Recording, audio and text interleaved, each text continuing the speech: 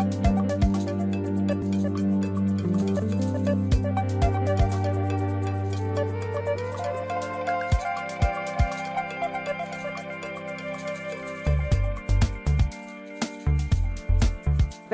ladies and gentlemen, to the International Women's Day celebration here in Pakistan. It's a celebration that's being conducted all over the world. It's a very important celebration because it's the 100th anniversary of celebrating International Women's Day. It's not just a day, it's a day that marks a movement that has been supported by women all over the world. Starting from Europe, this is a movement that has spread across the globe, and it includes both the support of men and women who have fought for the rights, the dignity, the place in society that women really deserve. I have with us today a very diverse and interesting panel of participants, and they all come in with their wonderful expertise, and we're going to explore, elaborate, and celebrate our theme today, which is Stepping into Success for Women's Micro-Entrepreneurship in Pakistan. I'd like to introduce our first panelist. This is Aisha Saifuddin.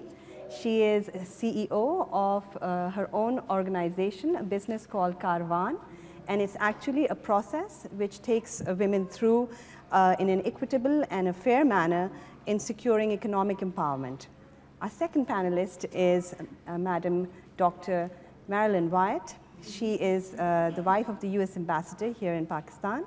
She, in her own right, has worked extensively for NGO governance, and you'll wonder what that is. That is improving the performance of NGOs, making them more efficient and effective. She is also a mother, a wife, highly traveled around the world, and is an advocate for women's rights. With her, we have Simi Kamal. She is Chief of Party of Gender Equity Program, a US-supported program of Aurat Foundation. And this program is aimed at reducing gender gaps in Pakistan's support of Pakistan's own gender empowerment policies and its international commitments. And she's also an internationally known gender specialist and is also an entrepreneur herself.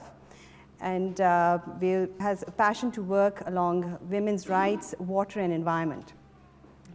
Our other panelist here, and we're being very gender equitable, is Tawseeq Haider, and you know his face, he's very familiar, but what you may not know about him is that he is a dynamic owner of an organization called Black Box Sounds, and which is primarily involved in producing documentaries and extensively covering issues around women's empowerment, entrepreneurship, and gender.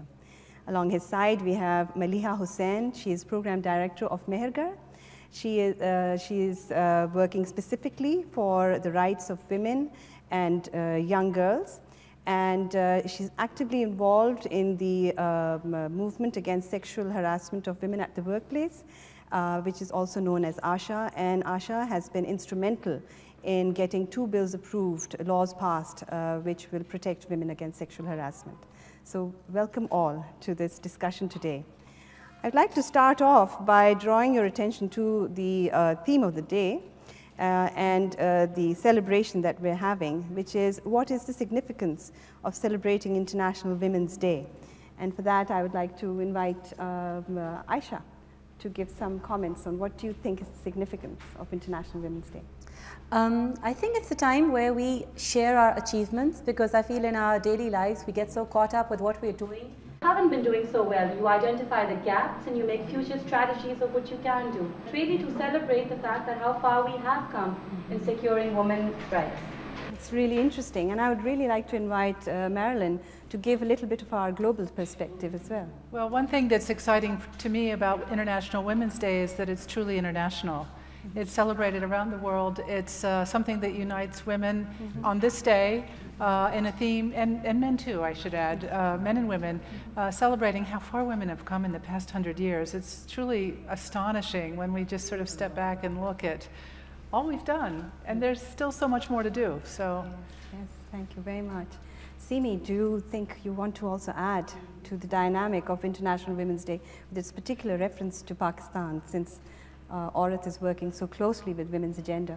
Well, I think it's one of the best celebrations that we could do for women, partly because it's international and partly because it is of so much significance to us in Pakistan, because as you know, we seem to take one step forward and then two steps backwards.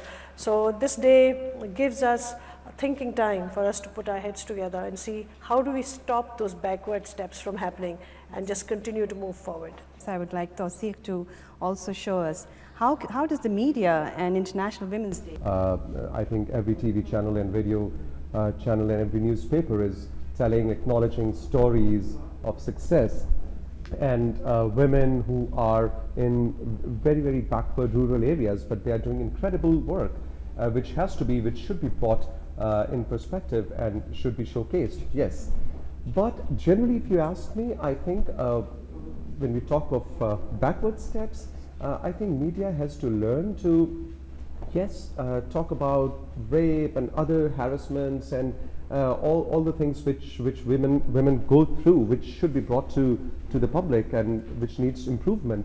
But at the same time, I think just for the sake of sensation and spice, media sometimes goes over the board and sometimes neglects the stories and issues and individuals which need to be brought in the limelight, into perspective.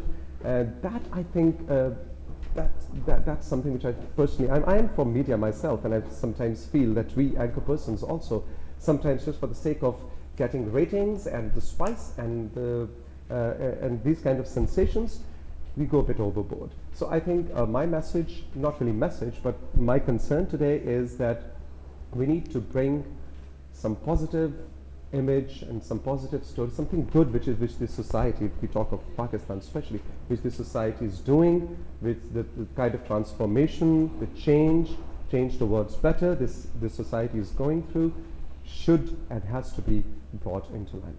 How the enabling environment is also being created through the efforts of empowering women in an environment where there is no sexual harassment in the workplace. As we continue to work, as Aisha said, we forget about our achievements.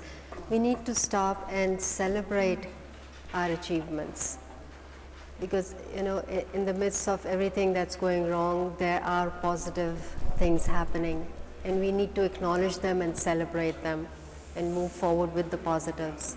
And I think days like this give us an opportunity to do that. Speaking about women entrepreneurship, I would like to direct this question to you, Aisha, on what do you think are the characteristics of women entrepreneurs and what is their economic impact? If I look at all the women I've met, they've been very quick to identify an opportunity. They've been very creative in identifying opportunities also, and they make use of that creativity. They've also, they've shown that, they can take risks, they invest the little resources they do have, so they're risk taking. They're also in these days, mashallah, very resilient. We're talking about 2 steps back, but you have them pop up. Something happens, something like for instance, there's in the market, there's a disturbance. It doesn't stop them from not coming back again to the markets. So, they're risk taking, they're resilient, they're creative, they identify opportunities, and they're very, very strong-willed. Because women, micro-entrepreneurs are just not micro-entrepreneurs. They're wives, their sister-in-laws, their mother-in-laws, their daughter-in-laws, their sisters, and they have to manage everything. Their mothers, so with their business, they're taking along their whole family. I think now we're going to try and wrap up the conversation and take a break.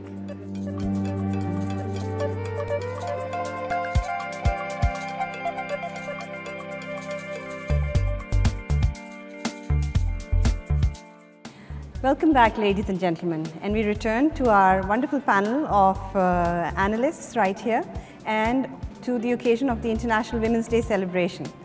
I would now like to pick up where we left off, talking about the economic impact of women entrepreneurs. Also important in connection to that is what are the kind of milestones women have covered, the positive changes women have been able to bring to the economic and social change in Pakistan. And who better to contribute on that than Simi? Thank you. Being a entrepreneur myself, I'd just like to pick up from there and say that I believe that the real way forward for Pakistan is economic development. Yes, we can have the donor-funded social development programs, and they have